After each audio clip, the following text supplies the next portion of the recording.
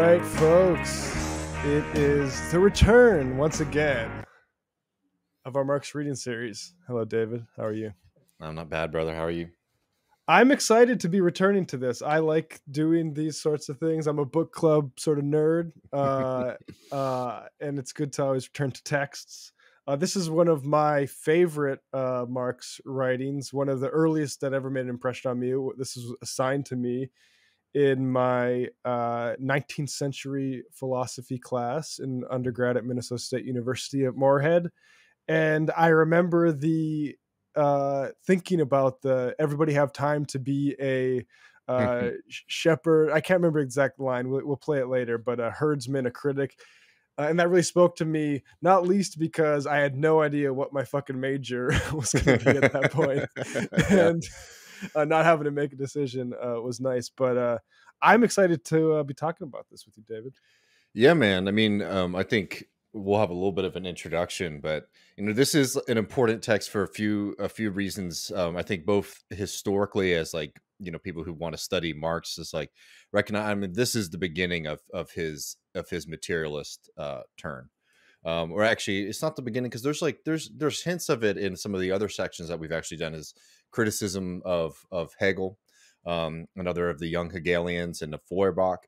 But this is really like, if it's not the the early murmurings, I mean, this is like the outspoken break with a certain kind of popular philosophy at the time, and the beginning of Marxism, like Marx's like theory of history and of politics and philosophy. And yeah, it's very worthwhile.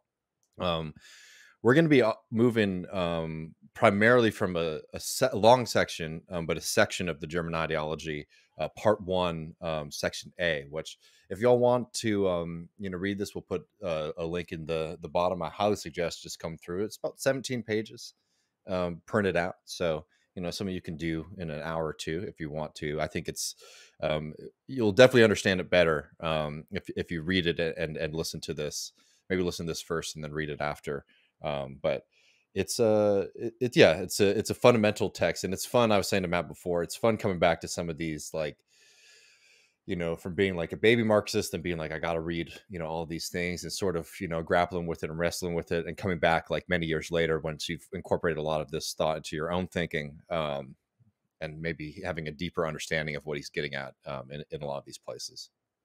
Yeah, so Marx is in his late 20s, I believe. He's living in Brussels. I got this section from this Jonathan Sperber. I think it's Sperber, the Only from Audible stickers covering the author's name on this. But Sperber, Karl Marx, a 19th century life. We'll just play this for a little bit of the intro and kind of for this book, which the full title is called A German Ideology, Critique of Modern German Philosophy according to its representatives Feuerbach, B. Bauer, and Stirner, and German socialism according to its various prophets. And so we're just going to call it the German Ideology. Here is this intro from Sperber. Let me slow that down first. When the bourgeoisie ended the rule of the feudal nobility, Marx's second major theoretical effort during his time in Brussels is commonly known as the German ideology, although, as the researchers on the new Mega have painstakingly demonstrated, such a work does not, and never did, exist. The German ideology as book title appears only once in a letter to the editor Marx wrote in 1847, announcing that one volume of a 2-volume work would not be appearing in print. In the surviving manuscripts, the line, ideology in general and the German ideology in particular, designates a chapter. This dissection of a title may seem picky and pedantic, but it is important, because the manuscripts of what is known as the German ideology were not one intellectually consistent enterprise. They evolved in erratic fashion, acquiring and shedding co-authors and differing in argument and proposed method of publication, between their origin in late 1845 to early 1846 and their final abandonment by mid-1847. The work began as a collaboration between Marx, Engels, and Hess. It was to contain critiques of the young Hegelian radicals along the lines of the Holy Family, that were to appear as a series of articles to be published in the proposed revival of the Franco-German yearbooks. Parts of this original emphasis continued throughout the project. In particular, criticism of one of the young Hegelians reached enormous length. As the manuscript expanded, Marx began to think of it as a book, and increasingly a 2-volume work. The first volume would be a biting critique of the young Hegelians. The second, an equally savage attack on the true socialists, a group of German intellectuals professing socialist ideas. Moses Hess was, in many ways, the intellectual leader of the true socialists, so that a project beginning as a collaboration among Marx, Engels, and Hess ended up as an assault on Hess's own ideas. Since Hess had introduced Marx to socialism and strongly influenced his initial concepts of it, the denunciation of the true socialists was a form of veiled self-criticism. You kind of see some of the idiosyncrasies of working with Karl Marx. Yeah. But it makes me think of like a podcast, like let's come together as all political podcasts, and then you just start like having drama because there's just ideological or personal ideological arguments that get in the way. But yeah, this is why we're sticking to like the first bit, like 1A. There is it goes further, and maybe we return and pick at some of the later parts of it's a much longer work, but it does get very specific into these different figures, like with some very comical sort of titles. Like I'll just read like kind of Saint Max, his like making fun of Saint Bruno, Bruno Bauer, the young Hegelian. So like making fun of them as like quasi-religious figures, Which they would hate. Exactly, like new messiahs, because he's saying like, yeah, because they were critics of religion. But yeah, exactly. Oh, and I have one other thing too. Like, so this is just from the volume collected works volume 5 intro. But this is a section that, and let's see what you think of the David. In the German ideology, Marx and Engels not only developed in all of its aspects the thesis of the decisive role of material production in the life of society, which they had already formulated in their previous works, they also revealed for the first time the dialectics of the development of the productive forces and the relations of production. This most important discovery was formulated here as the dialectics of the productive forces and the form of intercourse. It illuminated the whole conceptual system of historical materialism and made it possible to expound the substance of the materialist way of understanding history as an integral scientific conception. I mean, I think that's a pretty solid like summing up of it. I mean, this is where you get a lot of the basic building blocks of Marxism, particularly like in relation to society and history, which is why the Marxist analysis is something that is still usable today, because it's very applicable not only towards looking at history like sitting from Marx in 1845, but at looking at history for us today, 2022, looking at the movements of societies over the past 150 plus years as well. Like this is a very fundamental text, and like there's like a couple things I think are worth like remember when we're going into it. There's like two things. There's the criticism of like idealism as like as a philosophy and as a tool for understanding society, something Marx very much disagrees with, while also looking at the kind of general historical progressions of society. So there's two aspects: the criticism of idealism in favor of materialism, and then also like a working out of like what a materialist view of history would look like. So the first, and you might want to listen to our episode on the thesis of Feuerbach, because I feel like the early part of this is sort of a summation of that. But here's, I think, the preface. This is just 3 minutes here, but a good sort of overview of what we talked about there too. A Critique of the German Ideology by Karl Marx. Preface.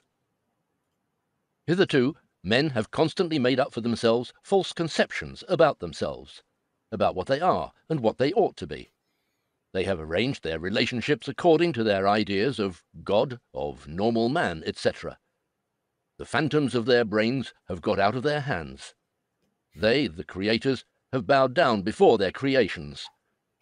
Let us liberate them from the... That line, especially when I was an atheist as an undergrad, really got to me. And that is really a rehash of Feuerbach, what we're talking about there. But the creations of their minds, they bowed down before them. Like, damn, man. chimeras, the ideas, dogmas, imaginary beings under the yoke of which they are pining away. Let us revolt against the rule of thoughts. Let us teach men, says one, to exchange these imaginations for thoughts which correspond to the essence of man. Says the second, to take up a critical attitude to them. Says the third, to knock them out of their heads. And existing reality will collapse. These innocent and childlike fancies are the kernel of the modern young Hegelian philosophy, which not only is received by the German public with horror and awe, but is announced by our philosophic heroes with the solemn consciousness of its cataclysmic dangerousness and criminal ruthlessness. The first volume of the present publication has the aim of uncloaking these sheep, who take themselves and are taken for wolves, of showing how their bleating merely imitates in a philosophic form the conceptions of the German middle class, how the boasting of these philosophic commentators only mirrors the wretchedness of the real conditions in Germany. It is its aim to debunk and discredit the philosophic struggle with the shadows of reality, which appeals to the dreamy and muddled German nation. Once upon a time, a valiant fellow had the idea that men were drowned in water only because they were possessed with the idea of gravity. If they were to knock this notion out of their heads, say by stating it to be a superstition, a religious concept, they would be sublimely proof against any danger from water. His whole life long he fought against the illusion of gravity, of whose harmful results all statistics brought him new and manifold evidence. This valiant fellow was the type of the new revolutionary philosophers in Germany. So there you go, Mark Spicy in the preface. Yeah, well, he'll be spicy throughout the text, like, you know, and like, I mean, we're really gonna hunker down and get into, you know, his criticism here, but like, I mean, that comical example is making it very clear. It's like this idea that it is, you know, ideas that create reality versus reality creating ideas, is that the fundamental is like what Marx is fundamentally trying to break with, you know, the whole, or at least of like dominant German philosophy. And I don't know if we're ready to jump in to the opening bit, because like so the first section of the text, this is part one, part A of it, and that's what we're gonna be focusing on. You know, he opens up with what he calls the illusions of the German ideology, and we're not going to jump into this entire section, except to note that, you know, he's writing at this time of like significant upheaval in German society, you know, rapid change in history, not just in Germany but all across Europe. And he says here, you know, criticizing all of these folks, basically lining out their idea that heroes of the mind overthrew each other with unheard of rapidity. And in the 3 years, 1842 to 1845, more of the past was swept away in Germany than any other time in 3 centuries, right? And it's right that like a lot of stuff has been changed in society. But here's Marx kind of dig at the people who are basically saying this is an ideas revolution. All of this is supposed to have taken place in the realm of pure thought, right? So he's really hitting at these people who are refusing to sort of look at the fundamental changes in production, in like early capitalism in Germany, and in like politics at large there, with, you know, just being, you know, different thesis, like different ideas winning out over other ideas, something that Marx is very, very much against. Yeah. Later in the same section is the young Hegelian ideologists, in spite of their allegedly world-shattering statements, are the staunchest conservatives. The most recent of them have found the correct expression for their activity when they declare they are only fighting against phrases. They forget, however, that these phrases they themselves are only opposing other phrases, and that they are in no way combating the real existing world when they are merely combating phrases of this world. Yeah. Again, like I think a pretty solid dig at like a very popular movement in Germany at the time. You know, where it's like, you know, again, like if you are really interested in this stuff, I do suggest just going back and listening to our episode on criticisms of Hegel's philosophy of right, where we're Mm. really going to get into some of the philosophical differences. We really spent a lot of time getting into like outlining what the young Hegelians and what Hegel's philosophy of history and society were there. I think because this is such a rich text in some of the things that I think are like novel at the time, some of the arguments that he's making that are new. We're going to focus more on that. But like, if you're really interested in like hearing that those two ideas being hashed out, I suggest going there. But yeah, like, so basically we're set up now in this kind of fight between, philosophical fight between Marx and, these young Hegelians who are, saying we're going to change people's ideas. We're going to fight against phrases that we think, hide the truth, instead of like looking toward society at large, right? And like he says right before that section that Matt read, the young Hegelians demand to change consciousness amounts to a demand to interpret reality in another way, to recognize it by means of another interpretation. And Marx just finds that to be a flat out wrong way to think about the movements in history and society. But we can jump into the materialist method, I think, because this is where it starts to get juicy. So this first section after the kind of introduction, Marx lays out the first premise of the materialist method, and what this really is about is like the existence of living human individuals. And he opens up by saying the premises from I which can we. play this too, by the way, if you Okay, want. yeah, if you have, That's sure. easier for. Got it queued up right here. First premises of materialist method. The premises from which we begin are not arbitrary ones, not dogmas, but real premises, from which abstraction can only be made in the imagination. They are the real individuals, their activity and the material conditions under which they live, both those which they find already existing and those produced by their activity. These premises can thus be verified in a purely empirical way. The first premise of all human history is, of course, the existence of living human individuals. Thus, the first fact to be established is the physical organization of these individuals and their consequent relation to the rest of nature. Of course, we cannot here go either into the actual physical nature of man or into the natural conditions in which man finds himself, geological, hydrographical, climatic, and so on. The writing of history must always set out from these natural bases, and their modification in the course of history through the action of men. Men can be distinguished from animals by consciousness, by religion, or anything else you like. They themselves begin to distinguish themselves from animals as soon as they begin to produce their means of subsistence, a step which is conditioned by their physical organization. By producing their means of subsistence, men are indirectly producing their actual material life. That section there is something that I it has stuck with me, but I think I like attributed it to Locke or something like that. But it's obviously very Marxian. Like man becomes man when they. Let me just read it again. Shoot, where did I scroll? Oh, here it is. They themselves begin to distinguish themselves from animals as soon as they begin to produce their means of subsistence, a step which is conditioned by their physical organization. By producing their means of subsistence, men are indirectly producing their actual material life. Like I've always thought that is a very like sort of deep philosophical statement. Absolutely. And like this is also what sets up history at large, right? This is like what creates the opportunity for us to be living in something that we call history versus just like, I don't know, natural life. I mean, this is the separation of human beings from animals in the way that like, because once you start being able to produce the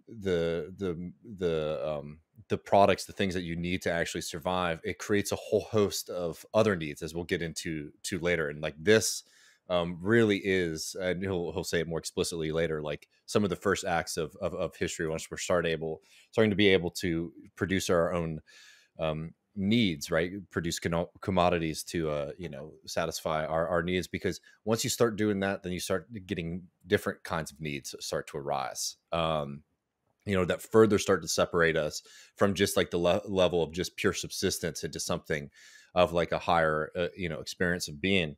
And then from that, like, it starts to create different tensions and contradictions within human society based on where you are in production, based on what things that are needing to be produced, based on where you get sort of placed in the division of labor. I mean, this is like a very radical moment in the beginnings of human society at large. And again, it's coming from like, these things are through like the act of producing. We're not only just meeting our needs, we're also producing society. And this is like where Marx, I think, really um, is different from even some of the other kind of like natural state philosophers too, right? Mm. Like that are very dominant in the Enlightenment, because he takes that understanding and really modernizes it. I mean, you get a bit of that with like Rousseau, but Rousseau is such a puzzle, because I think you could take a lot of different positions on what it is that Rousseau actually wants. Like, Rousseau has that famous line, like, the worst crime in human history was the creation of private property. Something, I can't remember exactly the text, but it's like, the first crime against like our natural state was when somebody put up a fence, essentially. And Right. then that sort of set us up into this inequality. And like, I think that Marx's understanding is actually much deeper, because those processes actually really opened up the possibility for something much grander than any kind of like return to like a primitive state of producing and engaging with one another. Yeah. Should we keep rolling this a little bit? Yeah, let's do it. Distinguish themselves from animals as soon as they begin to produce their means of subsistence, a step which is conditioned by their physical organization. By producing their means of subsistence, men are indirectly producing their actual material life. The way in which men produce their means of subsistence depends first of all on the nature of the actual means of subsistence they find in existence and have to reproduce. This mode of production must not be considered simply as being the production of the physical existence of the individuals. Rather, it is a definite form of activity of these individuals, a definite form of expressing their life, a definite mode of life on their part. As individuals express their life, so they are. What they are, therefore, coincides with their production, both with what they produce and with how they produce. It's just very interesting to think about. I mean, your mind can go all sorts of directions. You think of the Kowalski from Nebraska calling in from his tractor, right? Or we were just talking with those Utah boys about like what the job careers are, and you basically like, because it's all Mormon sort of culture, there's like, you go into sales for multi-level marketing, right? And it's like, or you can think of it in like the natural state of like, okay, I'm able to like, I have this plot of land and we're able to farm this and look at this surplus to take us through the winter and that sort of thing. Like it is sort of determinative of so much, and everybody has an understanding of this on a pretty basic level, right? Like, what's one of the first things you talk about on a date? Like, what's your relationship to how you're sustaining yourself is foundational, really. I totally, yeah, absolutely. Yeah, and like he makes the argument that as population increases like through this production, it also changes the way that we relate with one another. And I think that one thing that's really important to remember, Harvey, I guess you haven't, the interview that will be out with Harvey on Tuesday, we talked about this briefly, but it's important to remember, for example, that class is a relation. It's a relation between people. And I think a lot of folks miss that aspect of Marxist thinking, that like these things affect you individually, but they are constructed collectively. And that's why these things have to be social struggle. That's why, like, a lot of times, like, you get these kind of fantasies from people on the left that it's like, we're going to go back to the land and like, leave this or that. And I, as an individual, basically overcome the contradictions of society. And, Marx and Marxism, like, very much like disagrees with that conception.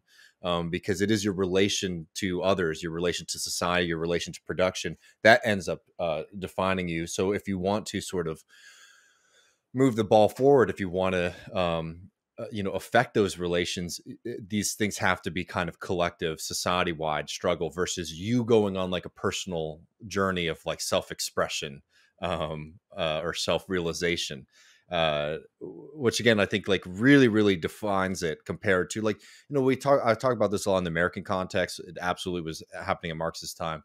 You always have these like socialists who are like, what we're going to do is we're going to create like a little town and we're going to have like a socialist society, and it's never taken off or worked Right. compared to like revolutionary models that have sort of seized society and reshaped it. Because at the end of the day, like at your highest stage, when you're relating with society, right? Like at a certain point, your town or your community has to relate with the rest of the world, which is going to define like your way of being. And two, just like on a practical political level, it's just like you're never going to be able to develop production to the level that it exists like in society at large to be able to compete and create like a alternative model to this kind of thing, which is something that I think is worthwhile to remember, because especially in moments of like political despair, I think a lot of people are like, well, all right, we're not going to be able to win politically. We're not going to be able to win at large. So like, I'm just going to retreat into the small community to be able to influence the world. And it's a bit wrong-headed. Yeah. I mean, basically things like, I don't think we get to this. This is in section B, but like, you talk about like the steam engine is required for certain types of liberation and that sort of stuff. I then he gets into a section in 1A here, back to where we're reading from, about the division of labor and forms of property and different stages. You have the tribal, the ancient, and feudal. He goes into, and also discussion of town and country, Yes. which I always thought was very interesting. You know, basically Rome was the sort of city model, and then the feudal era was more country because you have landed estates and that sort of thing. Anything you thought was interesting from this Yeah. section, David? I mean, I'm going to go over a couple things. I don't think we need to read long sections or anything like that, but he makes this argument which we've hinted at before, and this is like the one of the engines of the argument is that each new productive force, insofar as it is not merely a quantitative extension of productive forces already known, for instance, the bringing into cultivation of fresh land, causes a further development of the division of labor. And why is this? It's because, as we were saying earlier, it creates new needs. Like, if you're going from a society that is doing like hunter gathering stuff, and then you start doing, early forms of agriculture, well, then you also have needs that are separate from that. You need tools, you need, cultivation technologies, and you need people to be producing those. So now, like, your needs are growing as your ability to basically meet your basic needs, are getting stronger.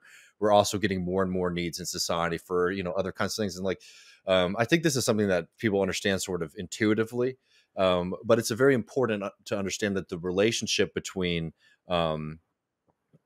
growing productive forces also creating more and more needs. And like, you could think about that in a modern context. Um, Electricity is something that is definitely a basic human need at this point, because of the way that we live, because of the way that we interact with each other.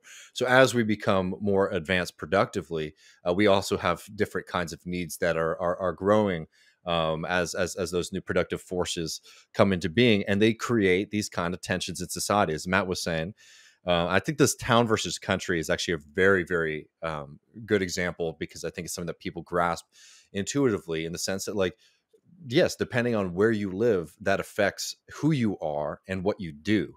And there's a big difference between people who are living in more urban or town environments versus people who are living, in the country, and subsisting primarily from agricultural labor. And he goes, um, the methods employed in agriculture, industry, and commerce, patriarchalism, slavery, estates, classes, these same conditions are to be seen given a more developed intercourse in the relations of different nations to one another, and recognizing that, um, as these forms are growing and becoming more complicated, now we have a new form of interaction with people, not just the family, not just like the tribe or the town, but these kind of newer forms of social organization, being the nation.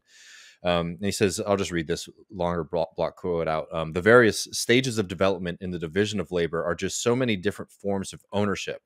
In essence, the existing stage in the division of labor determines also the relations of individuals to one another with reference to material instrument and production of labor. And unless you had anything to add to that, I don't think we need to read through the entirety of these different early forms of ownership and production, but I have some quick notes on ancient and communal state ownership. The ancient, or the first form of is tribal, which is effectively like a slow but expansion of like the family, right? Like the family being like the first block, and then the family sort of growing outside of that into more tribal forms of production and organization. And he says, some things here about, this making possible, for example, the relationship of slavery, which is very prominent in early, human society. He says the slavery latent in the family only develops gradually with the increase of population, the growth of wants, and with the extension of external relations, both of war and of barter. And the division of labor there is still like very early in its development. And the only natural division of labor is existing in the family. But he argues that the system of slavery is actually something that sort of is an outgrowth of the kind of top down order of the family, in the sense of like the patriarchal system of I the mean, father, you look at American slavery and like the way, like, I mean, obviously you have the major plantations where you have, giant, like hundreds of slaves, but like the more like sort of middle class ownership of slave, that was like to maintain a level of domesticity that could only be achieved if your wife is going to be sort of unless she's going to be on her hands and knees scrubbing the floors every day, through slavery. So that connection, and that's at that time, right? This is the 1840s. Yeah, and like that's like an advanced system of this early system too, right? But like, right, of course, but not no, I mean, like, and not to skip too far ahead. But if you look at the production of ideology, like if you read, as Matt spent a lot of time like reading like the thought process of slaveholders, there is all of this kind of language of like how to be a good slave owner. You have to take care of them like a father takes care of their children, right? Like you produce an ideology that attaches itself to the system of production that you're living under, right? And this like similar kind of things, if you look at like, philosophers from antiquity, like there is all of this stuff about like what is proper when it comes to dealing with the slave in the Bible. Like these things develop, these kind of social ideas develop out of them.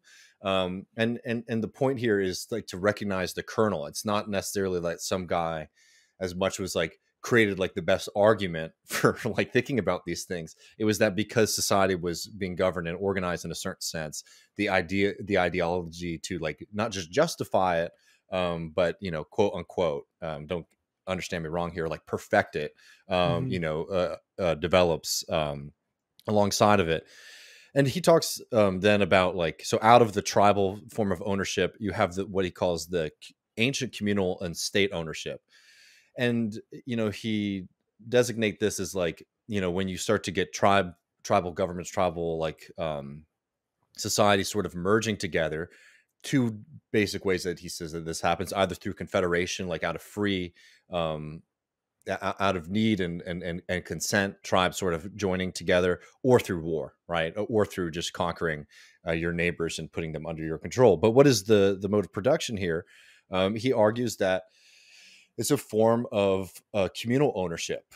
Private property is subordinate to communal ownership in the early form of ancient and communal state ownership. And how so?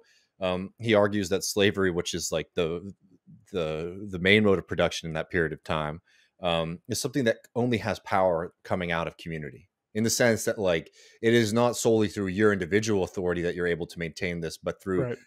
through the community, through the kind of understandings and the way that people thought about other people at the time, through utilizing society to sort of punish, a slave worker, who steps outside of what it is that they're supposed to do. Um, it is something that is relying on the community. So therefore, even though like maybe a family might own, slaves, it is a communal ownership because it's necessitated on the existence of that kind of communal structure. Right, exactly. I mean, this is where you get like slave catching acts and stuff like that, Mhm. right? Like if an individual, fancy boy like Jefferson, like he'd be turned on very quickly if he couldn't rely on the rest of like the sort of gentry militia to help him like turn back a slave revolt or something. And I think you can see a lot of the kernels in there, but I think it's important to understand like the historical development that this early form of like ancient Mm, and communal like slavery and also like production is different from like the American context, in the sense that like it wasn't so attached to, for example, like a global market where like the price of right. cotton is like affecting the treatment of slaves in like those ancient systems. But absolutely, like I think that the point is correct, though, that like the communal like aspect of this is a necessary precondition for slavery, both in the ancient version and like the later American plantation system. Then he goes on to Rome, and I don't know. Are you a big Rome history guy, Matt? I'm not. I've dabbled, but never done. I don't have a super good lay of the land, to be honest. It's one of those things where I feel like there's a time in American history that has sort of been lost, where like that was very, very well known, like Oh the yeah. classics education, and is a little bit less so. But he makes the argument about um, um, in Rome, that like out of a concentration of property that happens very rapidly towards the end of the Republic and the rise of the imperial system in Rome, you start to see a huge concentration of private property. You start to see that system start to become very dominant in a way that it hadn't in society, at least in Europe, previous to that. Um, and he makes an interesting argument here about the plebeians and the proletariat, and basically argues that in Rome during that period of time, you start to see the plebeian small peasantry turn into a proletariat.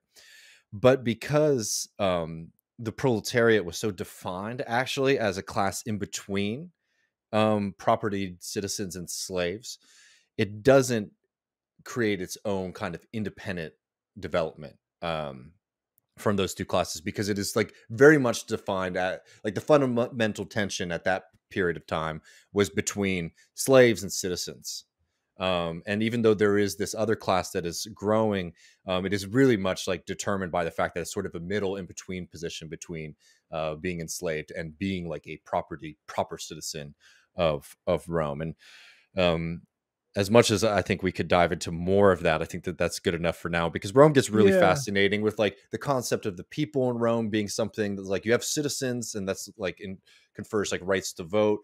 But the people had a lot of power in Rome, which is always an interesting thing to realize, that even in a kind of like slave and unequal society like that, there was this concept of like the people, which is that you always had to appeal to, even if um, their like forms of political power weren't as developed.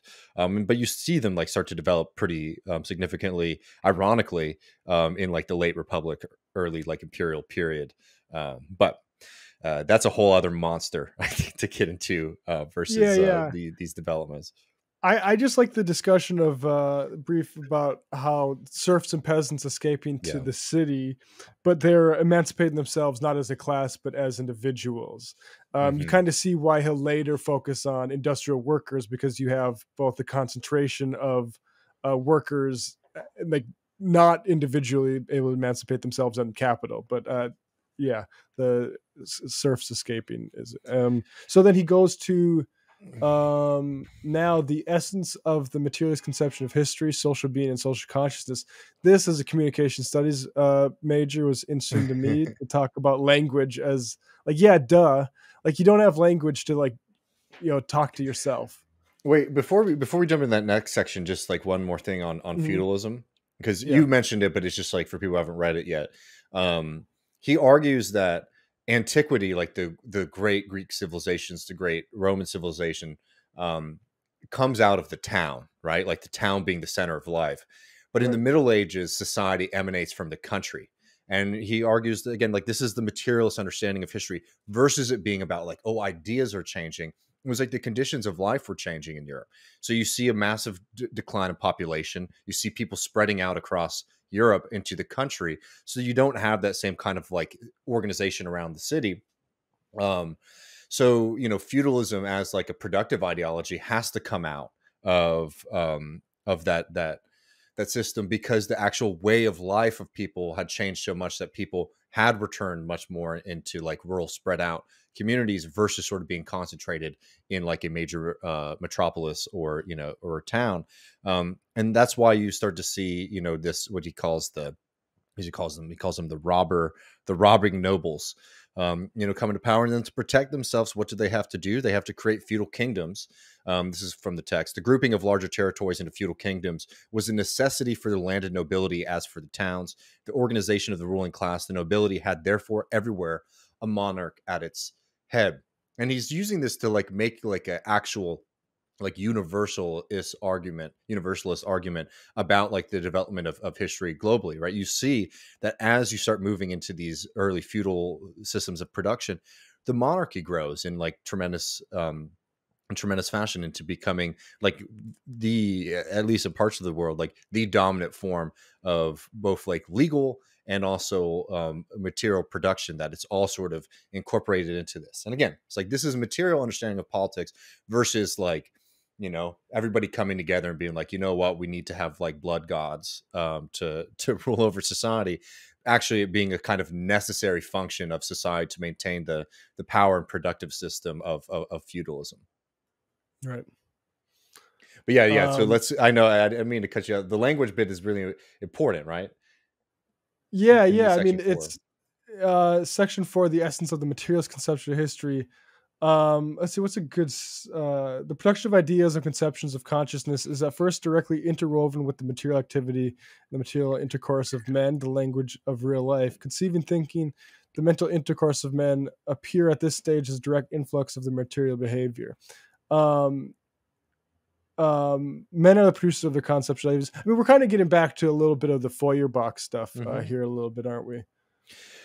Absolutely. But he's making the argument about where these things sort of develop out, because like language becomes like a big point of contention in philosophy, like early days there, and then it starts to become really like 20th century philosophy. If you ever jump into it, it's gonna be a lot about language. Like that's just like what becomes dominant. Mm. But he's making an argument about like, okay, so language is something that people are like, this is ideologies produced here, like a lot of things are done through language. But where does how does language develop?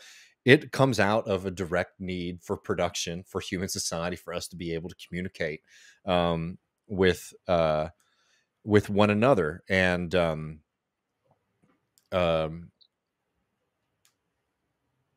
so like understanding where that starts to develop from. I mean, I have this longer section that I think is an important read here. Famous his famous line. I just want to make sure I'm not skipping over anything before we get to it. Um, but he makes the argument: ideas, conceptions, and of consciousness is directly interwoven with the material activity and the material intercourse of men, the language of real life. Conceiving, thinking, the mental intercourse of men appear at this stage as the direct efflux of their material behavior. What you were just saying. Um, the same thing applies to mental production as expressed in the language of politics, laws, morality, religion, metaphysics of a people, right? Men, the producers of their conceptions, ideas, real active men, as they are conditioned by a definite development of their productive forces and of the intercourse corresponding to these up to its furthest form. So, like, this is talking about how all of these ideas, right, are relations, are things that are produced by active people, people living in society and fitting in ideologically or culturally or in the form of law, like quite literally, maintaining those kind of productive relations. And this is where his big dig. This is like, if you want to sum up this piece in a short section, this is like Marx's real break with idealism and into materialism. Consciousness can never be anything else than the conscious existence and the existence of men in their actual life process. If in all ideology men and their circumstances appear upside down, as in the camera obscura, this phenomenon arises just as much from their historical life process as the inversion of objects on the retina does from their physical life process. And if you're not familiar with what he means there by the camera obscura, it's the image is flipped in the camera obscura, right? It's upside down. So he's talking about that's the relationship between ideas and man, right? And it's like in material reality.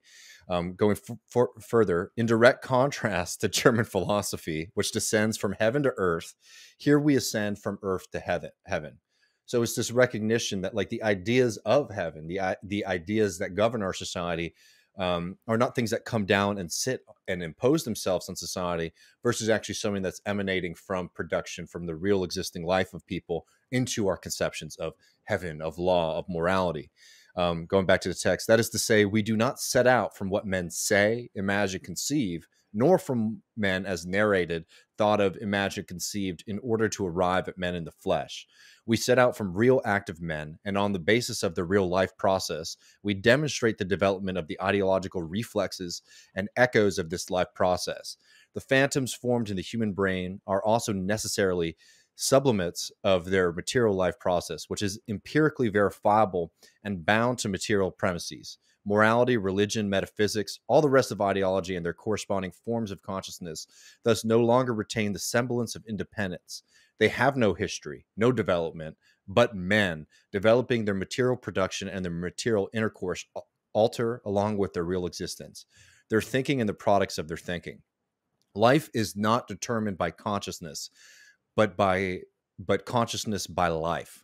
In the first method of approach, the starting point is consciousness taken as the living individual. In the second method, which conforms to real life, it is the real living individuals themselves, and consciousness is considered solely as their consciousness.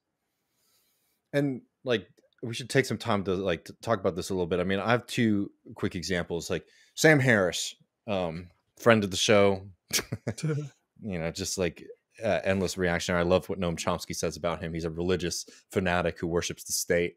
Has this line about the Quran versus the Bible, or Buddhist texts. And he says, if you created an island with like 3 different societies and you just plop down upon them the Bible, the Quran, or like the teachings of Buddhism, you would have like 3 very different societies if you came back 300 years. That is just such a bonkers and anti-scientific way of looking at society. It's like the actual embodiment of like idealism, right? Where it's like the texts themselves are what are creating society versus society creating the text. So one, it's absurd unless Sam Harris actually believes in the gospel, right? That like God, came down to earth to share these teachings. He's creating like a holy relationship between these ideas, like a metaphysical relationship between these ideas and society versus society actually producing these ideas. It's also absurd if you look at the history of Christianity being very, very different things for very, very different periods of time. You see that development in all religions, right? Like what, excuse me, it's why you have like things like liberation theology, which look at Jesus throwing the money changers out of the temple. Look at lines like, it's easier to thread a camel through the eye of the needle than it is to get into heaven, than for a rich man to get into heaven. As not being sort of the guiding focus, for example, of the American evangelical movement today. So like that is like an idealist understanding of history that is you see in Harris. Another example is like these things can be very foreign. I guess this is part of like my Gospels. Like I really love the Northman movie. I think it did not get the respect that it needed. But one of the points about it that I think the reason it didn't take on popular, it didn't get so. I mean, whatever. Without focusing on its box office Start sales, relitigating the Northman.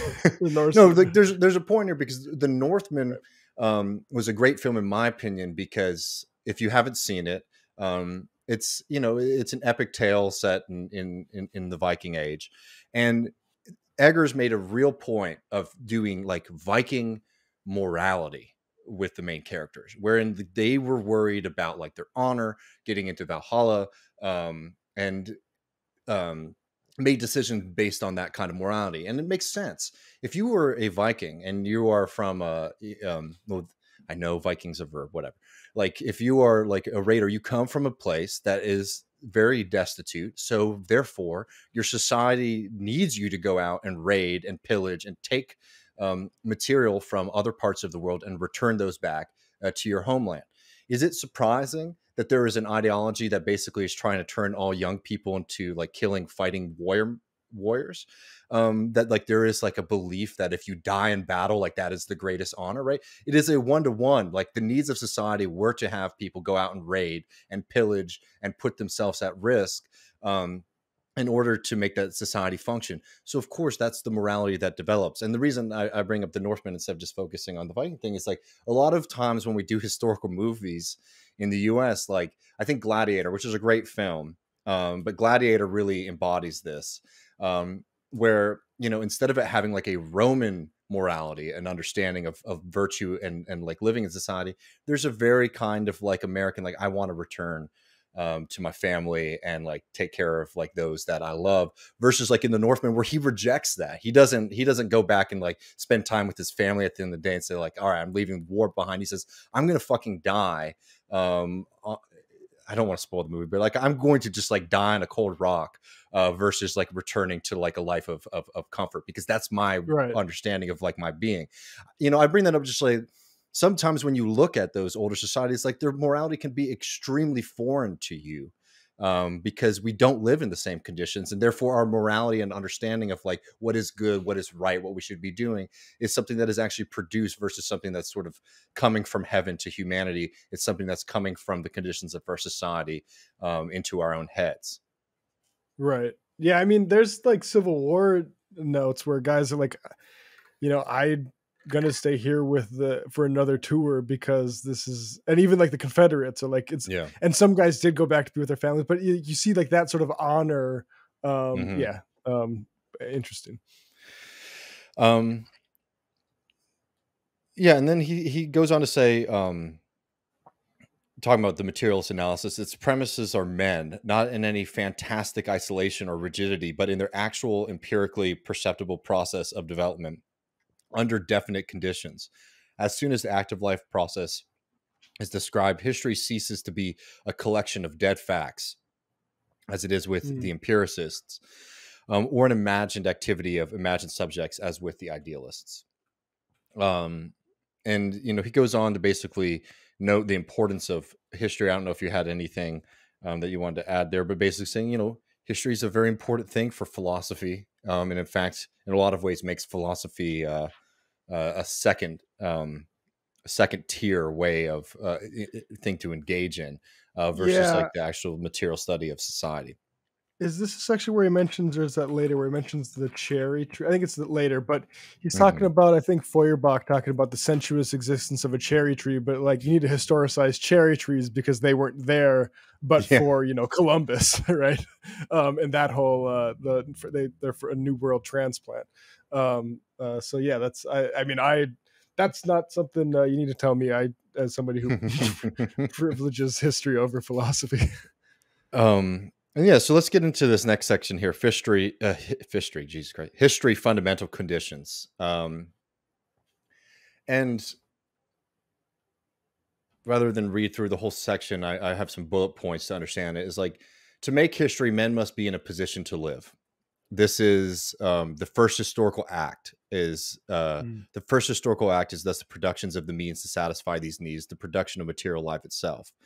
And indeed, this is a historical act, a fundamental condition of all history, which today, as thousands of years ago, must daily and hourly be fulfilled merely in order to sustain human life.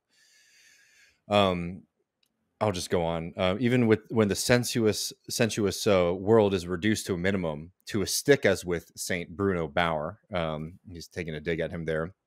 It presupposes the action of producing the stick. Therefore, in any interpretation of history, one has first of all to observe this fundamental fact and all of its significance and all of its implications, and to accord it its due importance. So we have been producing food and other things to survive from the get-go of human society. And he's saying this work is still ongoing. And as these systems become more complicated, new needs, new contradictions, new tensions in history develop out of it. But the first fundamental condition of history is that we have to be in a position to live, right? I think, fairly basic, but a lot of people skip over that. And they make production, like a lot of philosophy treats production as a secondhand effect of society. And this really, I think, delineates like Marxists from a lot of even other popular like left-wing philosophies, right? It's like it's production at the end of the day, which is like where you need to be. The beginning of your analysis needs to be dealing with that. And a lot of like bourgeois philosophy like treats like production as a kind of like after effect of society instead of the fundamental relation. He also notes that like the satisfaction of needs creates new needs, as we sort of developed earlier, and that starts to create these tensions in society. One, because you have to produce more things, more specialization in work, and also the relations to where we live, how we live, start to develop coming out of that relationship as well. Another really important condition of history is the understanding that men make other men. We reproduce ourselves, right? So that, versus like a kind of individualistic or individual view of society, where like you yourself alone are like the individual and then you're like thrown into society. Marx is making the argument that no, it's actually society that is creating individuals, both through like education and things like social reproduction, like learning the language, like being educated, all of that, but also like in the actual physical understanding of like we create other human beings. So in order for you to exist, like your family, your parents had to be able to exist, and like that production creates more people. So like there's like the really basic level of like actual reproducing of human beings, and then the kind of reproducing of beings into society. And those things actually aren't as easily separated as like some people try to treat them. Mm. Yeah. I mean, and interspersed in all this is a lot of shots at German philosophy and basically Yes. being backwards. But yeah, like you get that, and you see that, if you look at like the British Empire in India, for instance, in like the 19th century, it was you were going there for opportunity. If you were a young British male to like enforce the Raj, and then by the like the 1920s and 30s, it's like delinquent and it's less able to like excite people, and you're not reproduce like the sons of the people who were running it are looking for other types of opportunities elsewhere and things like that. Yeah, no, absolutely. And like, the family is obviously a very fundamental block of human society. It's one of the earliest forms, he argues, but he also argues that the family was created to meet needs. And the family also becomes subordinate as population grows and new needs arrive. So like this early form, like at first the family becomes extended into like the sense of like the tribal sense in history. And then as like society continues to grow and become more complex, the family also becomes subordinate to those needs. And I'll just read a little bit from this text. The production of life, both of one's own in labor and a fresh life in procreation, now appears as a double relationship. On the one hand, as a natural, on the other, as a social relationship. By social, we understand the cooperation of several individuals, no matter under what conditions, in what manner, and to what end. It follows from this that a certain mode of production or industrial stage is always combined with a certain mode of cooperation or social stage, and this mode of cooperation is itself a productive force. Further, that the multitude of productive forces accessible to men determine the nature of society, hence that the history of humanity must also be studied and treated in relation to the history of industry and exchange. But it is also clear how in Germany it is impossible to write this sort of history because the Germans lack not only the necessary power of comprehension and the material, but also the evidence of their senses. For across the Rhine, you cannot have any experience of these things since history has stopped happening. And, he's making these pushes. It's always funny to hear Marx go on about the Brits or the French, like, different national peoples having these kind of understandings, but he's making an argument like the popularity of certain philosophies in Germany are very, very limited in being able to understand this historical process because they overdetermine certain things. Yeah. And I think about it like in modern terms, how people are like, I'm just thinking of, when I went to college, before that, the 2000s, you had like the smartest people were going into financial engineering and becoming quants and learning how to like, because that's where the money was. And then subsequently following that, there was the rise of like the coders and like all the like those sorts of people. And it just seems like whatever the money wants, that's going to create a new type of guy that is going to be a leading sort of type in society.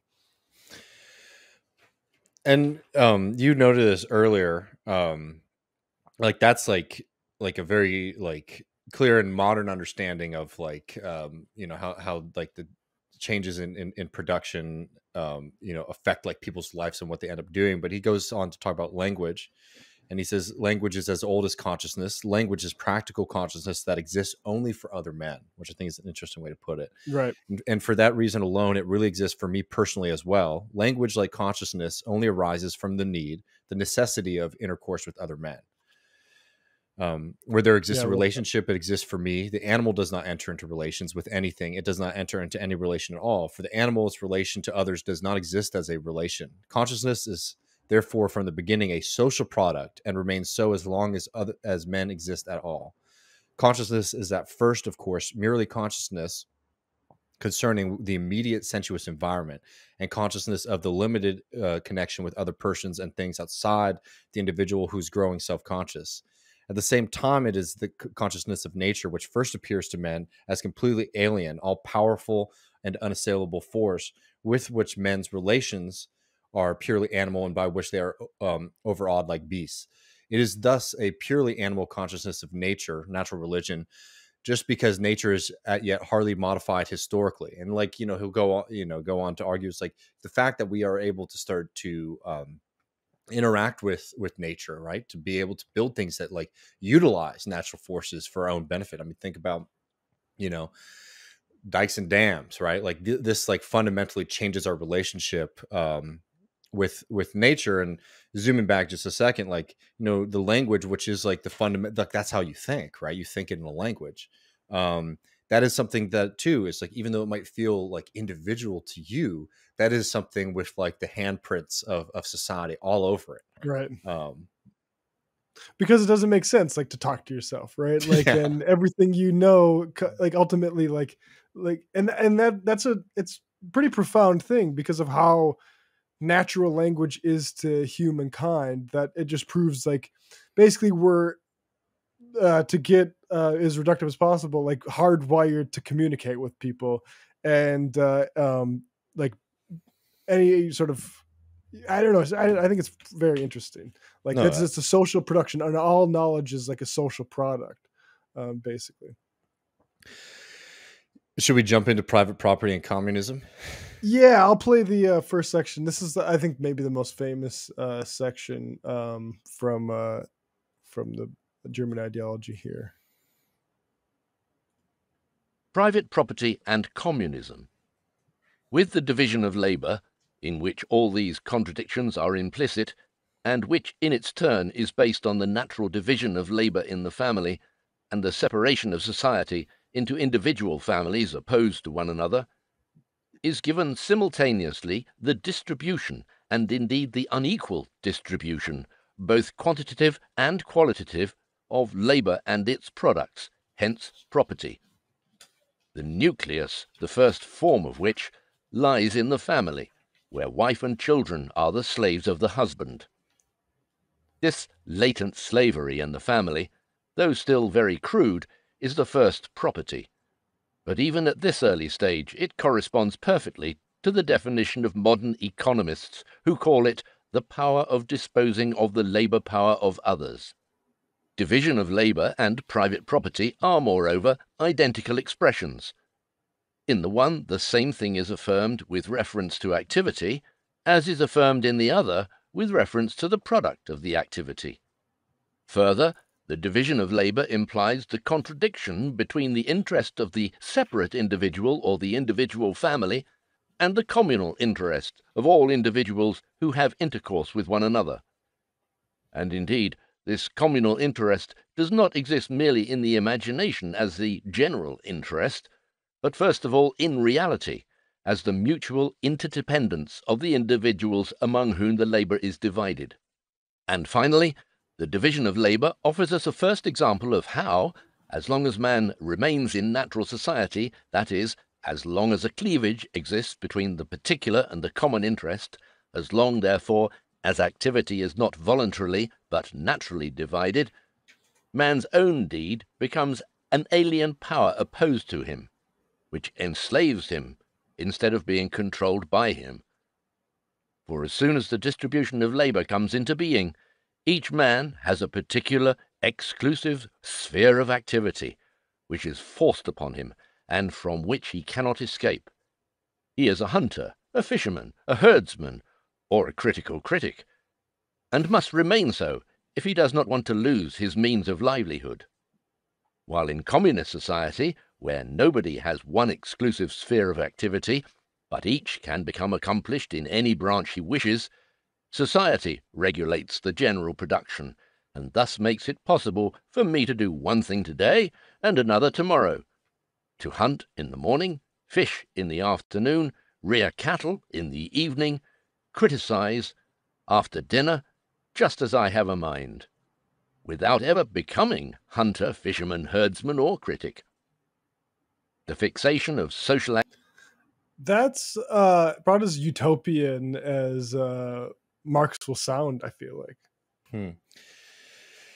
Yeah, I mean, it's a fundamental break. Like, here he's envisioning communism as a fundamental break with a way of being that has been with us since we first were able to start to organize ourselves in a system that had a division of labor, right? Um, and there's talking about alienation. These are basically like as society progresses and our productive capacities grow, we in sense become like enslaved to that capacity because your entire life becomes defined by what you do, right? You become a hunter, or you become a critic, or you become a trader, or whatever. And he's actually arguing that communism is a fundamental breaking with this and rectifying the contradiction that as we are better able to meet our material needs, we actually become even more enslaved to the production of what is necessary for our our basic needs and basic production. And communism is the way out to actually live in a society which is able to produce not just basic subsistence, but expand upon that to create abundance. And not only is it a system of abundance, but it's actually a system of freedom, which no longer sort of condemns you to one area of specialization of work over another. Yeah, it's, I mean, fascinating, like writing that, being a little bit close to medieval times, which is the time period where people were getting the name Wheeler or Carter or Cooper, like, which are literal occupations, right? Like, like those are, and so like, yeah, like that's a, I don't know how much more profound you could say. Like your name is Wheeler Yeah. because your family makes wheels. Yeah, like my last name's Silver, because Mm. that's what it means. It means like Silver Hills, right? And it's like you've become defined by like what it is that your society is producing. I don't know if we were necessarily silver miners or smiths or anything like that, but Right. you're becoming defined by these things. I know that's a really interesting point. Like, I mean, this is less of a political. I mean, I shouldn't say it's not political, but this is less of like a roadmap to these things, but much more like a recognition of like these fundamental contradictions of human society, and sort of outlining how we can find a way out of them. And again, I think that this is like a really important definition, because there is nothing like inherent in you that makes you into one of these things, right? It's not Mm. like you have a part of your soul. It's actually like that it makes you an angler, but rather that society produce you get produced in society in a certain way that like either directs you, like looking at it at its in its best form, maybe directs you what you're best suited for, right? Yeah. Or just slots you into what is needed in your community, what production was needs to be fulfilled by like your labor. Yeah, and so it's an interesting thing is like as we become more complex, as we become more capable of providing, we actually sort of enslave ourselves to that process, and this is a way out. Yeah. Yeah, and it's like I do feel like people's brains are too thinking like I'm inherently a this or that. Like I mean, even the way people think about like math, like I inherently and I do like I'm not super mathematic, but I also think like that might be somewhat self-imposed. Hmm. And you start to think of yourself like, oh, I couldn't do that. Well, it's like you might if you had the opportunity and time to be able to like teach yourself, you actually might be able to do like be an audio engineer or ride a horse or whatever the hell it is. Yeah, no, exactly. And like this is like this is why, I mean, are we would we be skipping ahead too much if we got into the last section of history as a continuous process? No, I'm ready for that. Um, because you hear Marx write in other places like very positively about things like the steam engine and all these new technologies because they open up our capability. Like this is like I don't want to open this up to a bunch of other contemporary fights, but there are some conceptions of like Marxism as like a moral criticism of society, right? And you see these kind of like anti-technology, anti-production things that have always been on the left, sort of like attaching themselves to Marxism in ways that I find to be very incoherent with the theory of history and of politics and of society that Marx puts out, because you see him write like very eloquently in favor of like all of these new technologies that have rapidly industrialized society, have rapidly changed the way that people's live. Like when Marx laments, for example, the movement of people from feudalism into capitalism, laments the wrong word, right? Because it's not like, oh no, like everything is ruined and we need to go back to some former version of like agrarian way of living. It's actually recognizing that there is a contradiction here, that as we become more advanced, as we become more capable of providing the material needs for people in society, we become more and more and more enslaved to production than we should, because we actually have the capability now, or we're seeing the openings for the capability of being able to not only meet everyone's needs, but to expand upon those incredibly. The fundamental contradiction of capitalism is that instead of it being a force that sort of is like liberated people in totality, we become more and more enslaved to this system of production. And the argument is not to eradicate industry or to eradicate technology or to turn your back on those things. It's to make those things serve us, to utilize this incredible feat in like human understanding and human science, to actually be a force that is of liberation for people, that can actually fundamentally break this old and ancient specialization division of labor that has dominated human society for so long. Absolutely. And so on that, like we've come into it. There's only a couple more things that he sort of argues, but he makes this argument that, one, as you see human society developing in one way, it does mean that there is a sense of history, right, of science to this. Mm.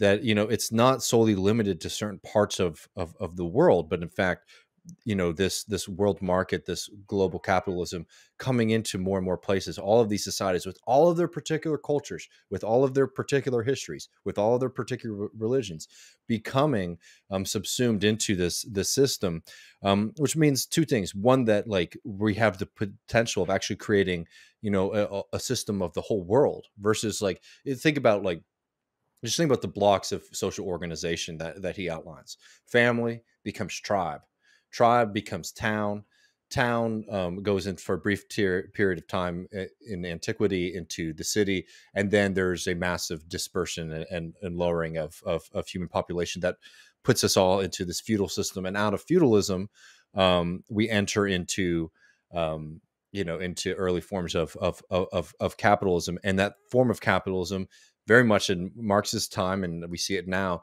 becomes a global force.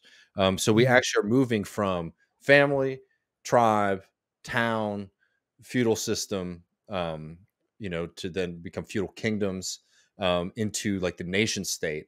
And then the hope of communism is that we can actually expand past the nation state into something that is global. He criticizes for that exact reason. This idea of like local communism, because it is the immiseration Yeah. globally which creates the possibility of communism globally.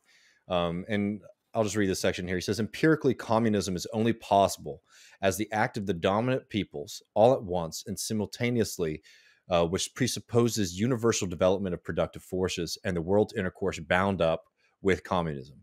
Moreover, the mass of propertyless workers, the utter precarious position of labor, power on a mass scale, cut off from capital, or even a limited satisfaction, and therefore no longer merely temporarily deprived of work itself as a secure source of life, presupposes the world market through competition. The proletariat can thus only exist world historically, just as communism, its activity, can only have a world historical existence. World historical existence of individuals means existence of individuals, which is directly linked up with world history. And I mean, like, this Yeah. is an important claim.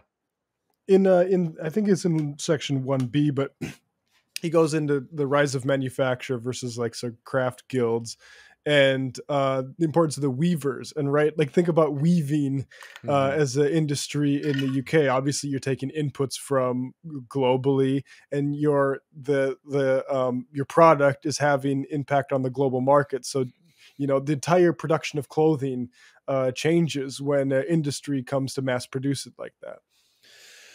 I can't remember what text it is in. It might even be a letter. But Marx is asked like what the position of communists is on the question of free trade.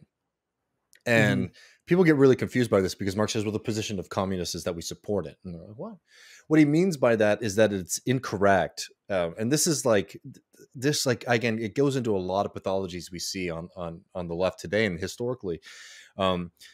People don't, it's not that he doesn't think that, free trade and like the growth of like the capitalist world market is not a system of like deprivation and pain for people, but it's recognizing that this stage of development is absolutely necessary to be able to create a system of communism that is global. And the fact is that like it will happen. So by basically trying to prevent these kind of accumulations from happening, you're putting yourself in a position where you're basically kicking things down the road even further and hampering the potential of utilizing these technologies, this connectedness, into a political world historic force, which was communist communist world revolution. Yeah. And I would also just say, like, I feel like there's some contradiction between what Marx was thinking about with free trade and sort of modern intellectual property agreements among like multinationals and stuff like that. But For sure. And I don't know. We'll just read this last bit, and then we can, if there's anything we feel like we missed or want to add to it. This is the last bit of the German ideology, part one. Communism for us is not a state of affairs which is to be established, an ideal to which reality will have to adjust itself. We call communism the real movement, which abolishes the present state of things. The conditions of this movement result from the premises now in existence. And like this too, like gets into um, some of like the fundamental arguments of Marxism is that it's like it is within this system that like the birth pangs of communism are growing out of. This is also why sometimes thinking about communism or socialism as like a set of like policies like on a docket is incorrect. I mean, Leo Panich says this very well. He's like, socialism is not a set of policies. It is a process, right? It is a process of changing our relationship with production, our relationship with things, and our relationships with society. And it's, I think, really critical if you want to, if you consider yourself a Marxist and you want to like utilize these understandings to recognize again that like this is not so much like at least in the German ideology, like a distinct set of like social policies to be enacted, as much as like the real movement of people, which is clawing their way towards that kind of relation. Yeah, and he's analyzing like a real movement, right? Like a year or so after this is not published, but like finalized or whatever, you get the 1848 revolutions, and probably the next Marx reading will be is probably 18th Brumaire. I think that's maybe chronologically. But yeah, like and it's interesting to see on both sides of 1848. You get the Marx trying to analyze in the midst of all these things happening, and then the sort of postmortem of how it didn't exactly come off. Yeah. Well, I mean, you have it right here, folks. I mean, like, this is a very rich text. There's a lot in it. But you get what the materialist view of history is in opposition to the idealist view of history. You get you understand, I think, alienation better as kind of as an analysis than like, a lot of times when people talk about alienation, it's like very individualized. Like, I'm alienated, right? And certainly, like that is how it happens. It affects you as an individual, but like you recognize that this alienation, in this text at least, like that this alienation comes out of the fact that like as we are able to produce better and more, we become more and more enslaved to our needs in a kind of ironic contradiction, which communism and the socialist movement is trying to rectify. The fact that we have the ability to produce so much, that we have technology that can better our lives, and yet we become more and more enslaved to our needs than ever before. Maybe one way to think about this is that, like, for Marx, like one thing that really affected his life was when he was finishing up school and he got a job at a newspaper. I can't remember the name of it, but he went to some kind of rural part of Germany. And as private property is starting to expand in Germany, the forests, which were always sort of considered to be communal property, become private property. And despite the fact that there's actually material wealth, like the fact that the trees are still there, the poor farmers aren't allowed to go and chop down the trees because they don't own it. And they die in the winter. Like significant amounts of people die, not because of a lack of material resources, but because of the way that under the system material resources are distributed, right? Like our productive capacity expands and we actually have people dying of man-made crises. You look at things like the potato famine in Ireland. It wasn't because there wasn't enough food. It's because food was being shipped off to markets in England. And recognizing that as like capitalism starts to become the dominant mode of production in society, we have all this ability to produce. And yet, because of the very system and function of capitalism, we have to create immiseration, which is a world historic shift, actually, that we move from things being sort of governed by nature and chance and things like that to actually being governed entirely by or largely by human society.